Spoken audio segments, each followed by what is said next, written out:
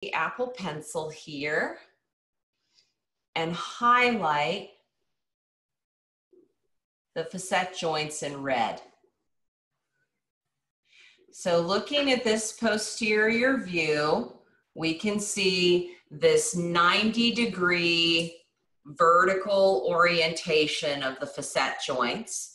And when we look at this, we can see then that these walls, if you will, are going to inhibit rotation. Just structurally, you're going to hit bone when you try to turn in your lumbar. And it's a little different at L5-S1. Okay. So here at L5-S1, this is known as a transitional segment of the vertebral column. Incidentally, at lumbar number 5 and sacrum number 1, that's where we have the most capacity for flexion. So it's very mobile, and it also bears the weight of the column and the body. L5-S1 disc injuries are common for that reason, because of anatomy and times gravity.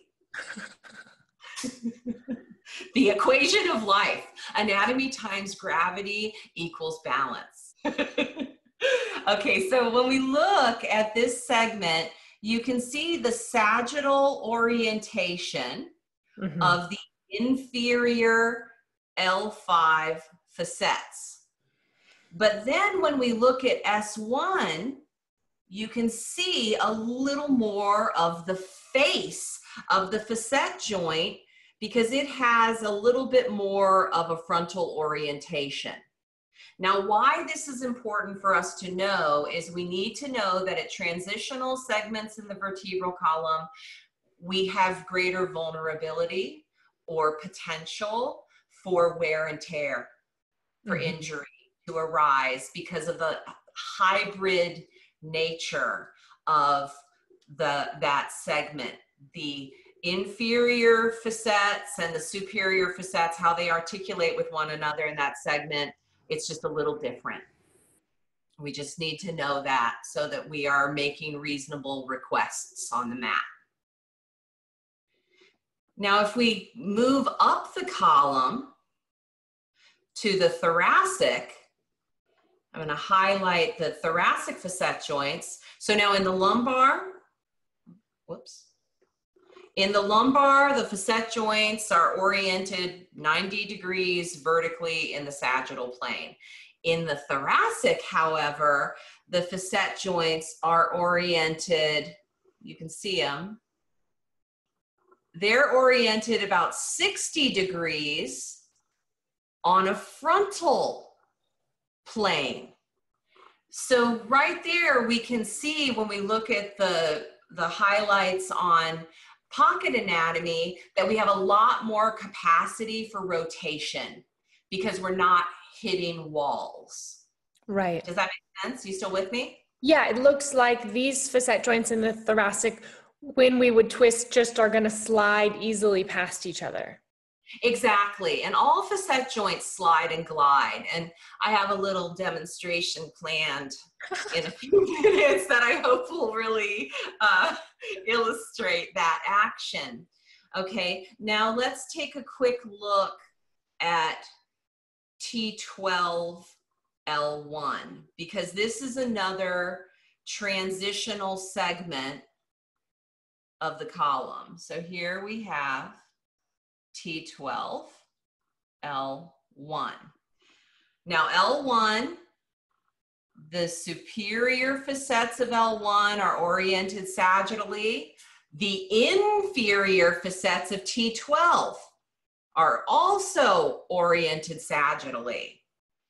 But then we look at the superior facets of T12 and we see that they are now thoracic in nature. They're oriented on that 60-degree angle in the frontal plane. So it is at this region at T12 where we still have extension capability, lumbar-esque extension, But then we also have the increased capacity for rotation. It's got a hybrid nature. So when you think about T12, L1, this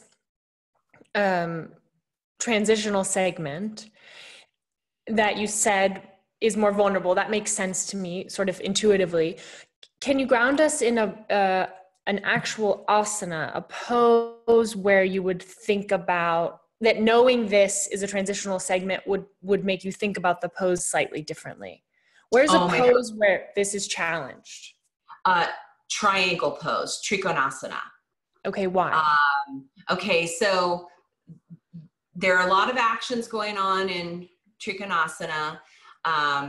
So we're side bending, we're in lateral flexion, and then we add thoracic rotation to the pose.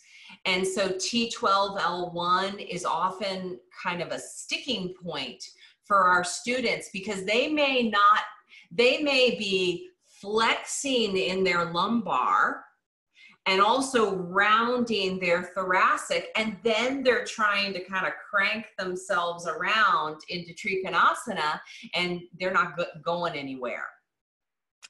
And so the more we understand about T12, well, then we start to think about Trikonasana or triangle pose, and we think, oh, I need to take some of the bony compression out of T12L1. So that means I want to drag my ribs off of the basin of my pelvis. I want to add a little bit of extension to my lumbar region, and then exhale and rotate my thoracic.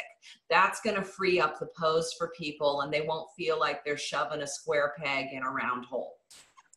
Okay, I love this. That's exactly what I wanted to hear. It really helps my learning brain to, when I get a little anatomied out, to kind of get back into yoga land, because then immediately I can make the connection and almost feel those movements in my body as you're talking us through.